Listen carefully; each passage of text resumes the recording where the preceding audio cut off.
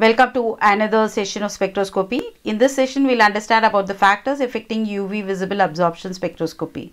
If you haven't subscribed yet, please do subscribe so that you don't miss such informative videos.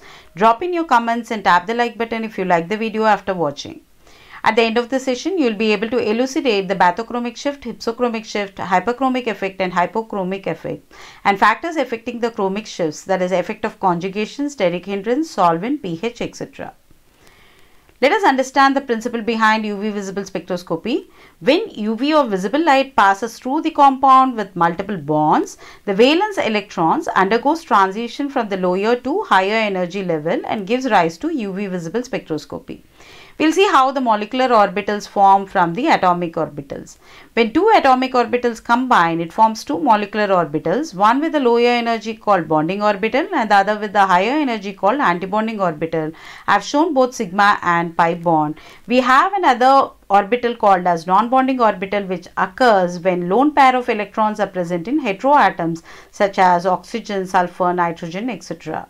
We have the different energy levels of the molecular orbitals shown here. If you haven't watched the previous video, I have explained the different types of chromic shifts with the example and also these transitions in detail. Please do watch, the link is above. And we see that different types of transition occurs, and out of which sigma to sigma star requires the highest energy and n to pi star requires the lowest energy. And when we have a compound, we can look at the bond and tell what type of transition it occurs.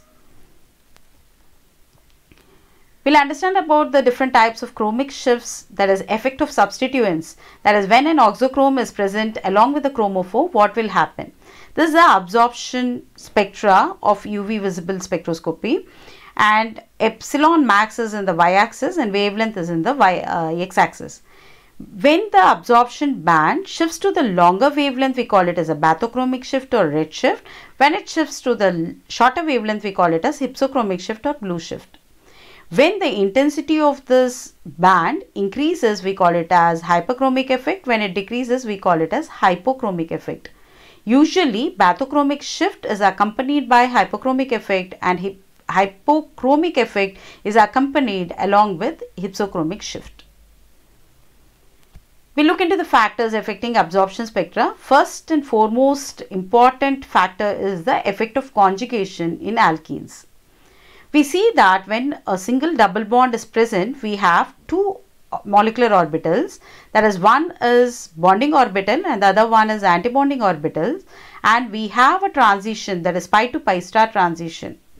But when we have two double bonds, we see that we have two bonding orbitals and two antibonding orbitals, and the transition takes place from HOMO, that is highest occupied molecular orbital, to the lowest unoccupied molecular orbital, and we see that the energy gap has reduced compared to the compound which had one double bond.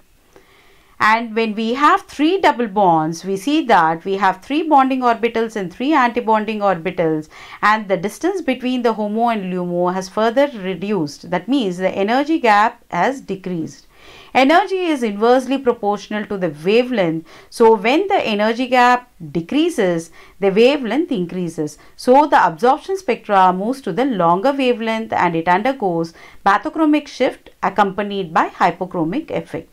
That is, the lambda max value also increases and epsilon max value also increases.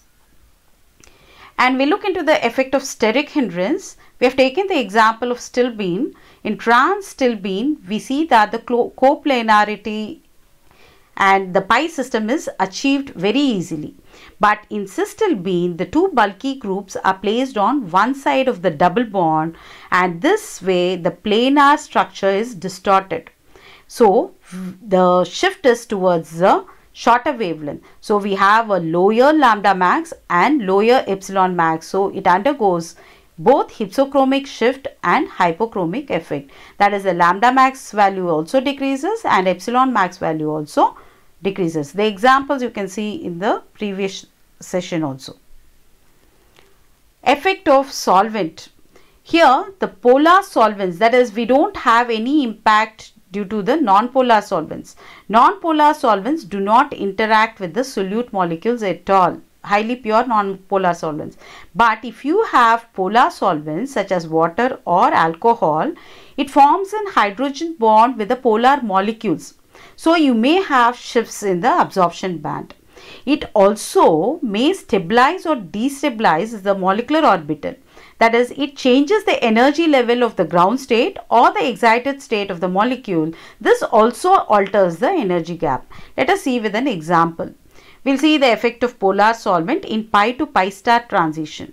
In pi to pi star transition, dipole-dipole interaction reduces the energy of the excited molecule.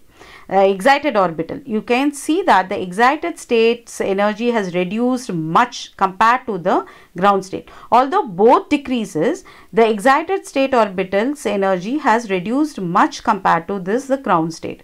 So with this, what is happening is the energy gap between this ground state and excited state decreases and the energy required is less. That means it shifts to the longer wavelength, that is, it undergoes bathochromic shift accompanied by hyperchromic effect, that is, lambda max as well as epsilon max value increases. But it's just opposite with n to pi star transition, that is, polar solvents form hydrogen bond with the ground state. Here ground state is n, not pi, because I am considering n to pi star. And because of this hydrogen bond, the energy of the n orbital reduces much compared to this pi star orbital. So ultimately the gap between the n and pi star increases, that is, the energy gap increases, so it shifts to the shorter wavelength. So it undergoes hypsochromic shift accompanied by hypochromic effect, that is, both the lambda max value and the epsilon max value decreases. Lastly, effect of pH of the sample solution. So we have taken the example of phenol. Phenol normally it's acidic in nature. So in acidic or neutral medium, nothing happens. But when a base is introduced, it forms a phenoxide anion, and the lone pair of electrons on oxygen delocalizes the pi system of the aromatic ring. So the conjugation increases and decreases the energy gap as we have seen in the previous slide. So it leads to bathochromic shift accompanied by hypochromic effect. But see this example, aniline is normally basic in nature. So in basic medium and neutral medium, the lone pair of electrons on nitrogen delocalizes the pi system of the aromatic ring.